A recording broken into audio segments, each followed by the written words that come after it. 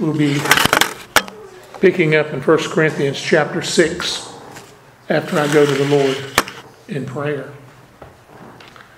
Our Heavenly Father, once again, we want to lift up some prayer requests to you. We want to lift up our entire prayer list, and you know all about those, but we've added a few this evening. I want to pray for our sister June, and hope she would get a good report and that everything will be fine at the doctor's appointment this week. For Dana and the family there who will be traveling later this week, give them safety and good weather and enjoyable time together as family. That they would once again be able to just fellowship together, as they're not able to do on a regular basis. I want to pray for our sister Bonnie. We know that things are really difficult for her right now with the dementia, and she's a long way from us to be able to visit, but Lord, we know that you can comfort there. And we turn our attention now, Father, to your holy word. We'll be bringing a message tonight from 1 Corinthians, and pray that your Holy Spirit will be pleased to enlighten that word for us, and that we would see great truths tonight, as we always do. And pray that your Holy Spirit would open hearts, that the message may penetrate there. And we need our spiritual ears and eyes open that we can hear and see what you want for us. And I ask, Father, as I do so often, that you would allow us to put the things of the world aside for a few moments. I know there's so many things to think about, so many things that we may want to do, but help us to focus on you here for these next whatever minutes that I'll be speaking. And then take the message and your word with us when we leave tonight, that we may use it to reach the world for the gospel of Jesus Christ. Thank you, Lord, for your word and for these who have come out tonight. And I pray that you would be with us to lead us in this hour. And we pray in the name of our Lord and Savior, Jesus Christ. Amen. All I could think about even when I was praying was when the Lord will come, and him just now. Oh, yeah. Ben, Yes. Elizabeth also asked for prayer for her sister Becky. Becky. Is in the hospital. I think she said Bradford. If you would add that. I can't remember Becky's last name, but if you would. It's Elizabeth's sister Becky, if you would add her to the prayer list. And Linda was able to visit Grace and bring the card to her.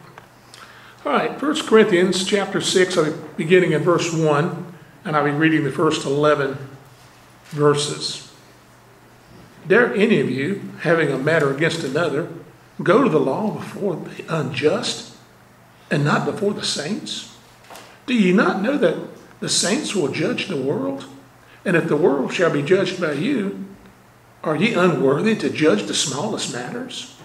Know ye not that we shall judge angels? How much more things that pertain to this life? If then ye have judgments of things pertaining to this life, set them to judge who are least esteemed in the church. I speak to your shame. Is it so that there is not a wise man among you? No, not one that shall be able to judge between his brethren. But brother goeth the law with brother, and that before the unbelievers. Now therefore, there is utterly a fault among you, because ye go to law one with another. Why do ye not rather take wrong? Why do ye rather suffer yourselves to be defrauded? Nay, ye do wrong and defraud, and that your brethren. Know ye not that the unrighteous shall not inherit the kingdom of God? Be not deceived, neither fornicators, nor idolaters, nor adulterers, nor effeminate, nor abusers of themselves with mankind, nor thieves, nor covetous, nor drunkards, nor revilers, nor extortioners shall inherit the kingdom of God. And such were some of you, but ye are washed, ye are sanctified, but ye are justified in the name of Lord Jesus and by the Spirit of our God. It's a new chapter.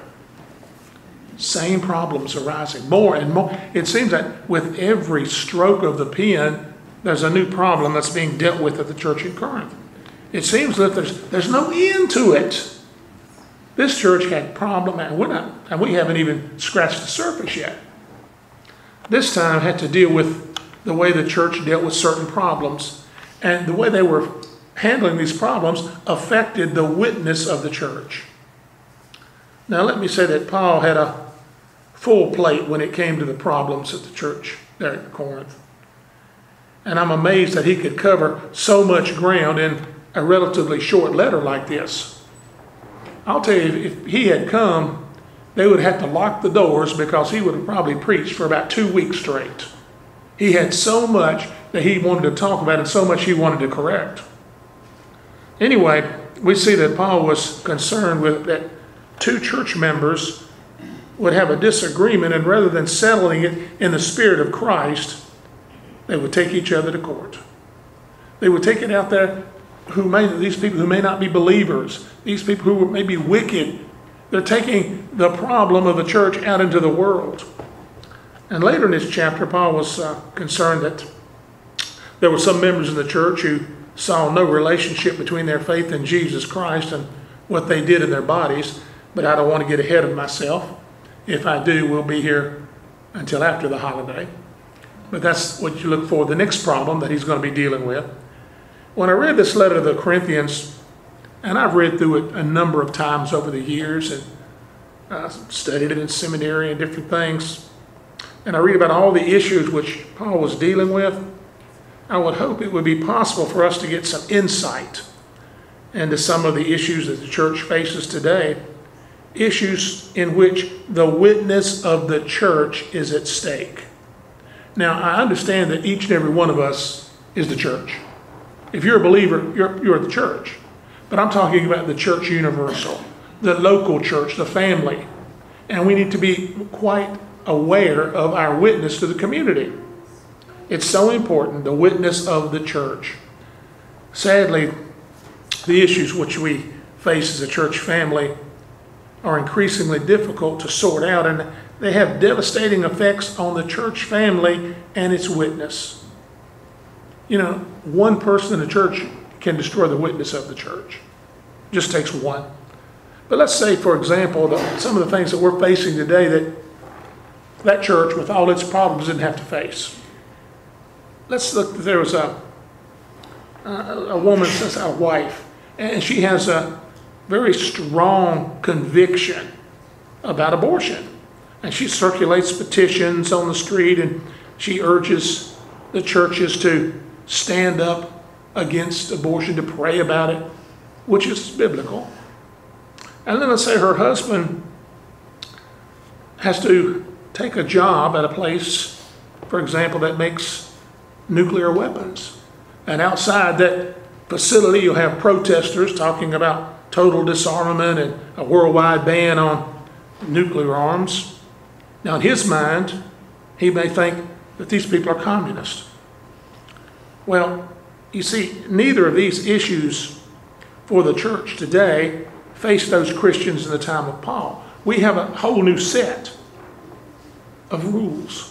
While that wife had a strong desire for the unborn child, her husband had that job of a government-operated plant. Even if it broke his heart to cross those lines, he was doing. And you see the problems that we face. These are just some of the little things that can happen to us. And the church has to settle those issues inside and not in court. So Paul is actually telling the church at Corinth, and he's speaking to us here today, to do one thing: settle your own differences. Keep them in-house. You know, Paul had a long list of things he wanted to discuss with the Corinthian church. And I can plainly see that the list apparently was made up from reports that he'd received about what was going on in the church.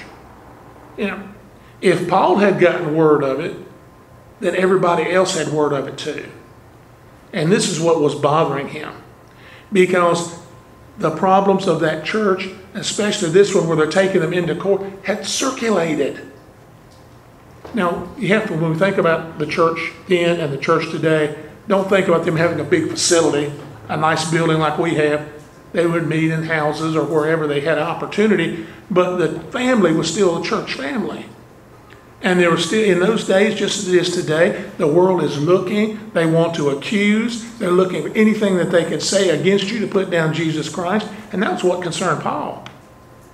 You know, the amazing thing for us to remember about the witness of a church and the church or any individual believer, and that anything that he does that's bad or does questionable things, it's going to travel quickly throughout the community. I mean, it's going to spread like wildfire, and by the time it gets from here to there, it's going to be increased in what actually didn't happen. Yeah. But if you do something good, if you do something wonderful, if you're serving Christ, it's going to be on page 43 as a little byline in the back. You have to learn to accept that. But what's more important is not to give them the opportunity to throw an attack at you. The world's always looking for something that they can attack the church about, or the individual believer. They want to attack. They, and I'm talking about the world, want to mock and they want to criticize. And that's what that church at Corinth was doing. They were giving the world an opportunity to criticize them. And when the church is criticized, you're criticizing Jesus Christ. It just happens. I've seen over the years where one member or two members of a church maybe get in trouble with some sexual problem. The whole church is judged. The whole churches have closed because of these things, because of the action of one person. The witness is just destroyed, and you'll never regain it once that happens. You know, if you remember last week, I told you that Paul was shocked by how the Corinthian church had openly accepted fornication, all those things that were taking place in the church. Now he's shocked again. He's shocked by the fact that the Corinthians cannot handle these problems within the church. He's shocked that they want to take it out into the courts, out to air their dirty laundry in public. He's shocked about this. And every time I read these verses, I'm reminded of church squabbles that have spilled over into the courts and into the papers. And I've wondered how Paul wrote to the Corinthian church might be applied to us today. One church member, who was an active member, sued the church, and this is a true story, happened not too many years ago, being out of business because he was not allowed to vote at a business meeting because he was not an active member of the church. Hadn't been at church for 2 years, but yet he wanted to vote at the business meeting. Church constitution made it clear he was not an active member, but he sued and took it to court, where all he needed to do was sit down with his brothers and sisters and they could show him, well, you can't do that because this is the way it's written. In recent years, I've seen a church that had been growing and ministering in a very effective way become the object of ridicule because of a disgruntled group within the church that went to court to force the pastor and the lay leaders to make public certain financial records. I remember a church that got involved, it's been many years ago, with land speculation and taking money from the congregation, people investing, hoping to get rich, and things fell apart and ended up in court. Well, first of all, the church shouldn't be in business. But secondly, the sin, it should not be in court. It shouldn't be airing our dirty laundry that way. These are the things which could and should have been taken care of within the church family. I watched as one of the greatest churches of our time almost destroyed itself in a long, expensive, bitter court battle between factions over the church property. Little things that should not ever come to that point. This happens, like I said, especially when the church goes into business. The church's business is the business of Jesus Christ, to witness to the world, to take the gospel out there. The mission of the church is missions, not making money. These things should never, ever happen. And there's differences in both the churches and society of Paul's day and ours. But we find some guiding principles in his message to the Corinthians that will help us. Paul felt that Christians ought to be able to settle their own problems without the public display in secular courts. And that's true. It should happen that way. All that amounts to, as I said before, is the old adage, you're going to just air your dirty laundry in public. So Paul's conclusion was strengthened by his Jewish background and his concern for the church.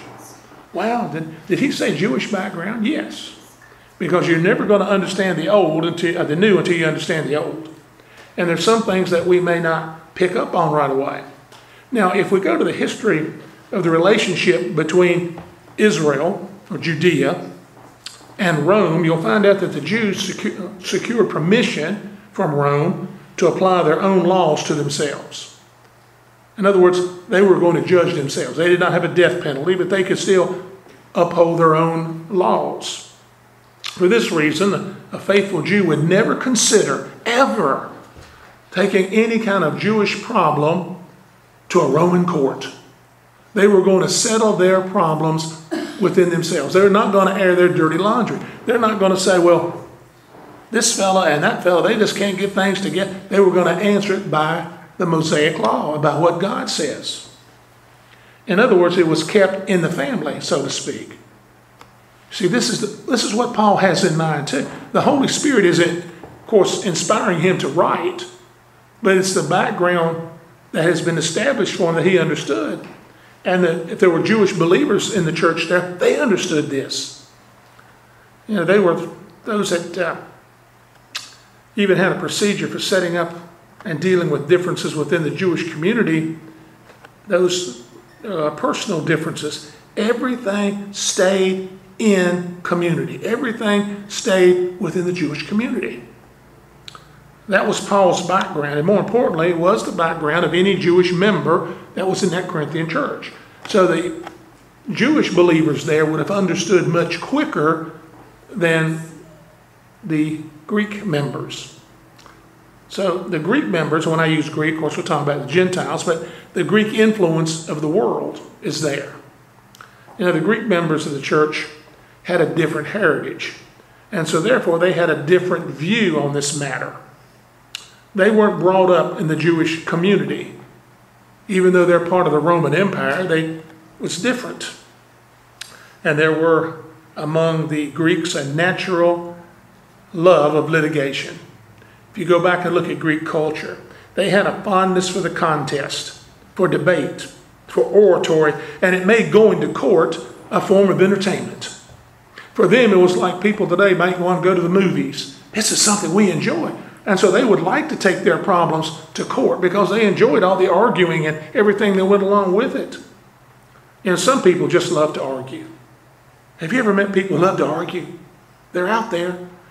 If you say the sky is blue, they're going to argue with you. They just love to argue. They enjoy it. They don't seem happy unless there's something for them to fuss and argue about. Well, there were some in the Greek system that there was a method of settling disputes before they got to court. That's a fact. Evidently, these particular church members were not availing themselves of the quieter way of solving their problems. Many times, if not most times, the problem of going to a secular court was one of pride. I want to be right. I want as many people as possible to know that I'm right, so I'm going to take it out to the public. Pride will cause problems.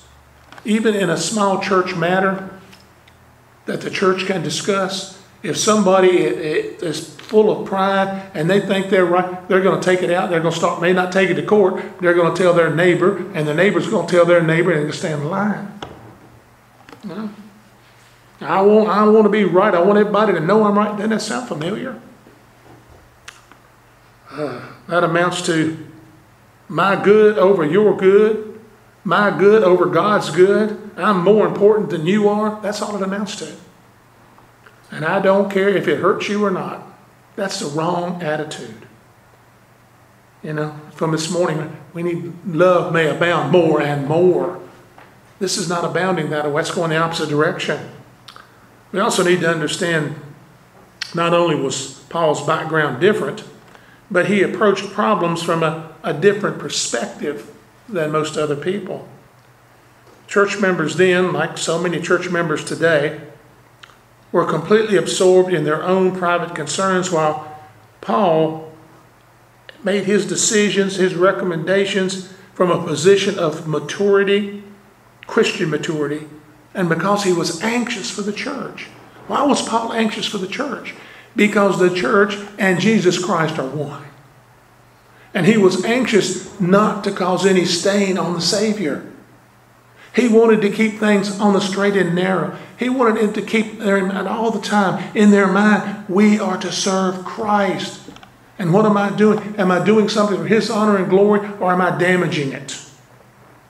First Paul was concerned, and rightly so, about the need to grow spiritually. The Corinthians, as we do, needed a heart for Christ. If you have a heart for Christ, you're going to put him first. We were talking a little bit out front. We were talking about the spoked wheels on the old car. And I remember, when you had a spoke wheel on a motorcycle and you had to lace that wheel, if you didn't get those spokes just right, it went ka-thump, ka-thump, ka-thump. If Jesus Christ is not first in your heart, if you don't put him first, your life goes ka-thump, ka-thump, ka-thump. If he's not first, you're in trouble.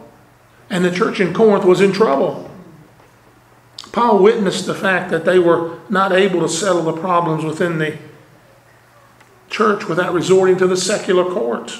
And that was clear evidence of their failure of Christian leadership and Christian discipline. This means that the spiritual growth of the church family was non-existent. No spiritual growth. And if there was no spiritual growth, there was no leadership from those in charge, the pastor, the elders, the deacons, whoever. No leadership. No leadership is the same as taking someone in the wrong direction. A bit later in this letter, Paul is going to write about the importance of discovering and developing the spiritual gifts and learning to love each other.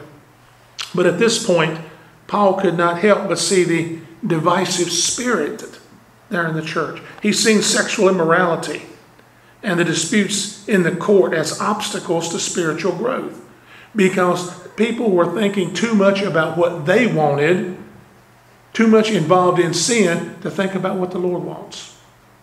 When you take your mind off the Savior, where are you going to put it? You're going to put it in the world. And that was the problem.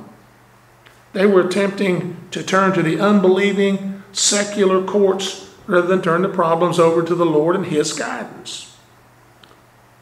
They were to the individual in the world. That's where they went.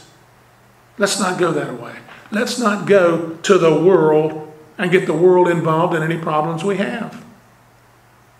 We can go to the Lord and we can solve our problems in-house. Secondly, we see that Paul was concerned about the reputation of the Christians in Corinth and their witness to the lost people who were outside the church. He knew the least esteemed in which the Corinthians and the church were held by the pagan society. They were held in the least possible esteem. And every time they did something like this, taking the problems to court, the fornication that was going on, the esteem, what little esteem was out there for, was going down. Every day. People had little regard for Christ. Because just like today, people say, well, if that's a Christian, I have no need of it. I've said before, if you're not witnessing for Christ, you're witnessing for the devil. Isn't that a terrible thing for a Christian to be doing? Witnessing for the devil? But it happens all the time. The lost world has no respect for that church, and Paul knew full well that the soon believer would only confirm the worst suspicions of the lost world out there. And the world today still has no respect for the church. Did you know that? We are still held in low esteem by the world. The unbelievers look at the church members as being no different from those of the lost world. That is a problem. It's a terrible condition to find yourself as a believer to look just like the world. And that's what happened to the Corinthian church. And that's what happens to churches today. That's what happens to individual believers today. If the lost would not see any difference in the Christians, what's going to draw them to Christ? All your words, as I've said, won't draw them. Your life will. How you live your life. And I want to tell you, this is a matter of continuing concern for the Christians today, because there are always those on the outside, the church, the unbelievers, the world out there, who seem to delight at every opportunity to discredit a Christian or a church, and it brings disgrace on Jesus Christ. Christians today can get guidance from Paul's counsel. The Bible never gets old. It's a living book. The words are just as true today as when Paul penned them, and we need to be very careful not to push his point too far, though, and apply it to situations that are radically different. We have a tendency to do that. I don't think Paul was intending to suggest that justice was impossible in the secular courts for Christians, or that Christians should never sue anyone. He's not saying that. What he's saying is we need to handle things in-house. Keep in mind that Paul is referring to Christians disagreeing with Christians. But Paul himself, when you think about it, he had received excellent treatments at the hands of Gallio, who was a deputy in Corinth. It was Gallio's fairness, that wisdom and courage that saved Paul from the consequences of the Jewish insurrection there in Acts chapter 18. Oh, I know. God's hand intervened, but he used this man in a secular court, a secular man, to do that. You know, Paul also wrote in the letter to the Romans that the secular powers were what? Ordained of God and should be obeyed. That's something else that we don't always do. We don't always respect those whose God's put in command, put in leadership. No one's in leadership away from God's plan and purpose. It'd be helpful for those who try to transpose Paul's instruction to the Corinthians in this instant over and into contemporary society. Needs to remember two things. First, there are many Christians who are part of our judicial system who bring a larger dimension to justice and truth, and as a result, because of their faith in Jesus Christ. And secondly, Paul probably was not able to anticipate his advice being applied to a highly complex industrial society such as ours today. I don't think Paul could imagine the situation that we have today. For example, there was a solid, Bible-believing Christian man owned a chemical company, and there was an explosion. And that explosion, several people were killed and injured, including some of his employees. And there was a question raised, how was this Christian man going to handle what was going to happen? His pastor said there was a time of great spiritual pain for this man. It was a loss because he was a person who prized his employees, cared about them, cared about their families. He took a real interest in their personal lives. He was known as a man who kept business and his religion separated. But knowing this, all these things about him, they wondered how he was going to deal with the avalanche of lawsuits and claims that everybody knew were going to come upon him. It's only a short time that following that accident, it was learned that he was part of a Christian organization who sought to get Christians to negotiate legitimate settlements out of court. The organization had two reasons for doing this. First, to spend the money on the real victims rather than lawyers and court fees. Sounds smart to me. And second, to show that it's not necessary to take Christians to court in order to get them to do what's right. Isn't that a simple and wonderful idea? And yet the world today would say, that's ridiculous. I can get more money if I go to court. Well, no, you may not get any more, but the lawyers will. While it's a very idealistic approach in our society, because our society is so complex. There's not a great deal of interest in that idea. But in many cases, it did work. And the case, of course, is still going on. Those cases go on for years. But if it should fail, it will not fail because he didn't try to do things the biblical way. Wouldn't it be nice if all Christians did things the biblical way? How many problems would be solved? You know, what Paul was working this at that time was a much simpler situation than that. He suggested that when two church members have a quarrel, it shouldn't end up in a lawsuit, even if one of the brothers had suffered a wrong. It should not be in court. You should do it the biblical way.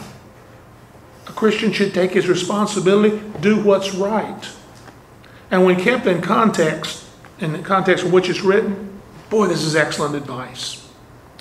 You know, verses 9 through 11 serve both as a conclusion for the first part of the chapter, an introduction to the verses that follows. So let me read these verses again from verses 9 through 11. These are important. I've heard people misuse these verses on more than one occasion. Know ye not that the unrighteous shall not inherit the kingdom of God? Be not deceived, neither fornicators, nor idolaters, nor adulterers, nor effeminate, nor abusers of themselves with mankind, nor thieves, or covetous, or drunkards, or revilers, or extortioners shall inherit the kingdom of God. And such were some of you.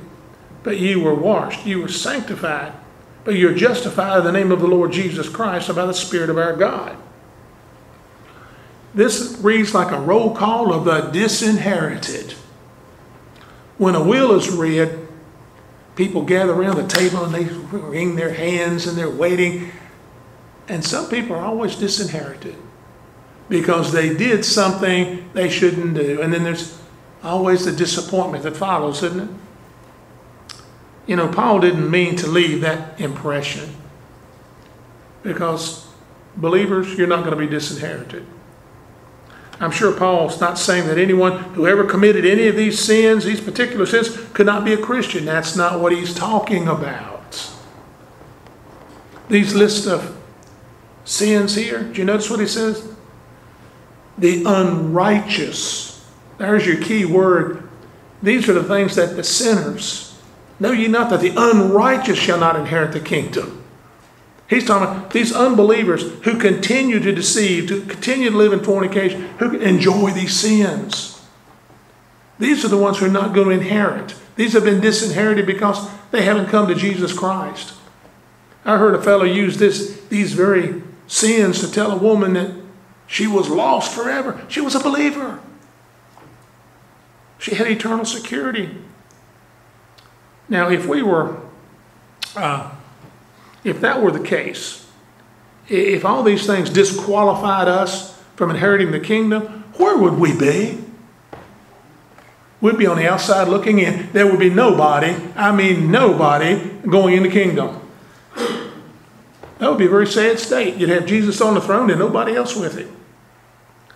You know, Paul preached something different. He preached the gospel of deliverance, in which those who repented of sin and turned to Jesus Christ were forgiven and made children of God. They were righteousness in Christ. Know ye not that the unrighteous shall not inherit the kingdom? Don't skip any of the words when you're trying to interpret Scripture. It'll get you in trouble. I've heard people, I say, use these verses to condemn other people to hell. And that's utterly ridiculous. That comes back to a lack of spiritual maturity. It's an attitude of pride and arrogance. Well, I don't do those things. Yes, you do. What? Well, I don't. If you look through there and remember, our standard is higher. Have you ever thought about it? How many times have I mentioned it? Somebody cut you off and you think, well, I wish you were dead. You just murdered that person. You look after somebody you lust, you just committed adultery. That standard is high for us. You know, Paul is speaking about unrepentant, unsaved sinners. But here Paul was actually giving the background of some of the members of that church, probably all of them. And such were some of you. He's being nice when he says, and such were some of you. That way everybody could say, well, he's talking about the person sitting next to me. He's talking to you, and he's talking to me. It still hits pretty close to home, doesn't it? Whew. That's one thing about Paul. That's one thing about the Bible. It does not mince words. It does not water it down. The Bible tells you from beginning that you're a sinner. Those words still echo through this building today. And such were some of you. And it echoes on and on. And they're wonderful words because it's past tense. That's what you used to be. But you are in the inheritance. Your name is written in the will. And it can't be changed. There's a seal on that. Nothing can change it. So after he listed at least some of the pagan sins, declaring that those who continue to make them their practice in their lives are not going to inherit the kingdom of God, Paul goes on to remind them of the experience which they had in Christ that had separated them from the pagan world. The key word here being separated from the pagan world. When they came to Jesus Christ, you're separated. Paul did this to motivate them to take their calling seriously. We have to take it seriously. Each of us who are born-again believers in Jesus Christ need to take our calling seriously and live in a manner that is pleasing to the Lord. You know, take a look at the three words that Paul uses to describe what happened to them and what happens to believers. He says they were washed, sanctified, justified. We were too, same thing. It's interesting that the verb Paul uses for washed, this Greek verb, is only used one other place in Scripture. It's in Acts 22:16, and it's in connection with Paul's own conversion. And now, why tarriest thou? Arise and be baptized and wash away thy sins, calling on the name of the Lord. Wash, same word, wash away. The Corinthians had experienced the same cleansing. Brothers and sisters, we have experienced the same cleansing. We've been washed clean because we were filthy. Not on the outside, we were filthy on the inside. Paul was filthy on the inside. Matthew, Mark, Luke, John, they were all filthy on the inside. They all had to be washed. There had to be a cleaning that could be done that we could not do on our own. We couldn't reach. You're in the shower and you're trying to reach your back. Unless you have one of those aids to get that, you can't reach it. Well, that's the way you are on the inside. You cannot reach the inside to get it clean. It takes the blood of Christ to wash you clean. There had to be a cleansing takes place. We washed the outside, but the inside stayed dirty all those years. It's something that has to be accomplished by the Lord. We need help because we can't do it on our own. We can't reach that spot. And even if we could, we couldn't cleanse it on our own. The best picture of this type of cleansing, why it's needed, is found over in the words of our Lord in Matthew 23, beginning at verse 25. Jesus talking to the Pharisees, and he says, "Woe unto you, scribes and Pharisees, hypocrites! For you make clean the outside of the cup and the platter, but within they are full of extortion and excess. O thou blind Pharisee, cleanse first that which within the cup and platter, that the outside of them may be clean also. Woe unto you, scribes and Pharisees, hypocrites! For ye are like unto whited sepulchres, which indeed appear beautiful outwardly, but are within full of dead men's bones and of all uncleanliness. Even so, ye also outwardly appear righteous unto men, but within ye are full of hypocrisy and iniquity." They needed cleansing on the inside. Oh, they look good outside. Not a pretty picture, but at one time, that's how we all appeared. We may have looked one way but we lived another. Hypocrites fill the world. You know what hypocrite comes from? It's an idea of a stage actor in those days. He'd wear a mask. He'd play two roles. He'd put this mask on for one role, this mask on for another. Hypocrite. And that's a lot of times that's what the Christians do. We put on a Christian mask on Sunday and we put on the mask of the world the rest of the week. Hypocrites. They pretended, these Pharisees, they pretend to be so holy and righteous, but the true person is within.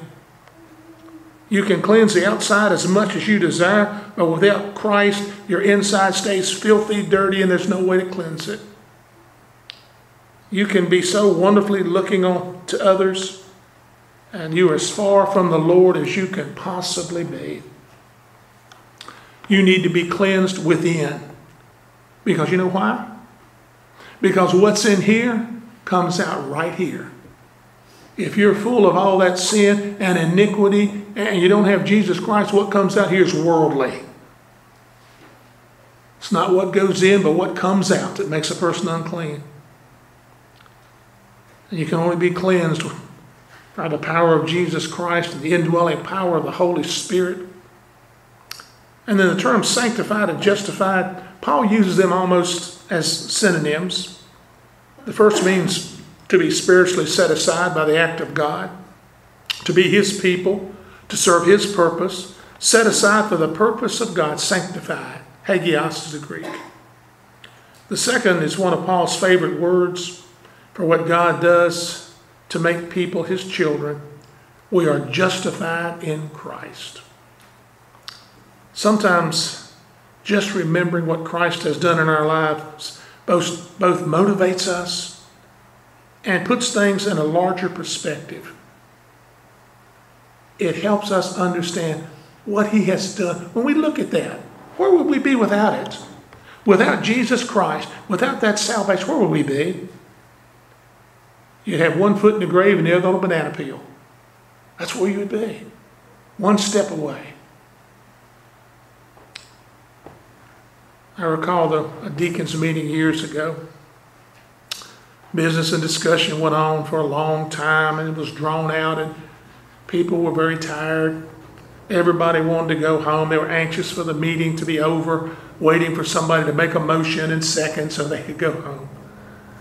But when the business was finally finished, the head of the deacons, the chairman there said, I've asked the three new deacons to give us their testimony. You can almost hear the bubble go. You could feel that resentment. But when those three new deacons shared their unique pilgrimage with God, and the people started listening, and the excitement in their voice, they realized, wow, there's something wonderful. The room just kind of lifted up. They realized these people were sanctified and justified, and their witness served as a catalyst for the rest of those people to remember how God had dealt with them personally.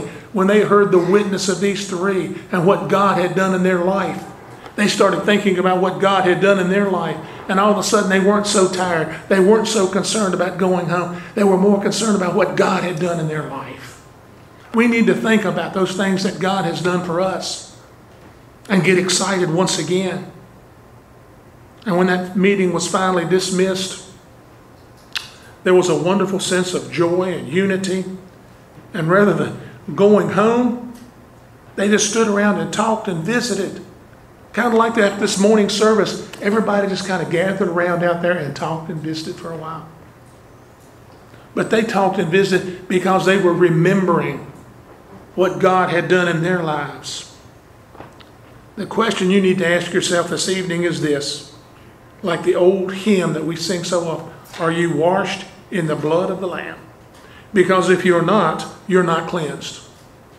The only thing that will wash you clean is the blood of the Lamb. You need to come to the fountain, so rich and full, our Lord Jesus Christ.